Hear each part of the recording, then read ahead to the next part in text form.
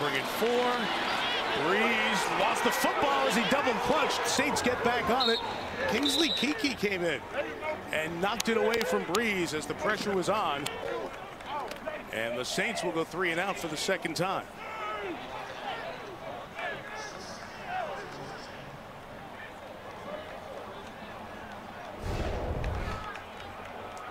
Let's take a look.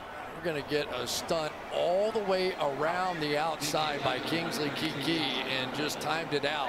And it's the one thing, you know, Drew Brees, he does it better than anybody else. Don't hold for the call. So the Saints keep it. They got a nice return out of it. Taking over the 39. Here's Breeze looking downfield. And he doesn't pull the trigger, and he's brought down. Is Kingsley Keke in there again?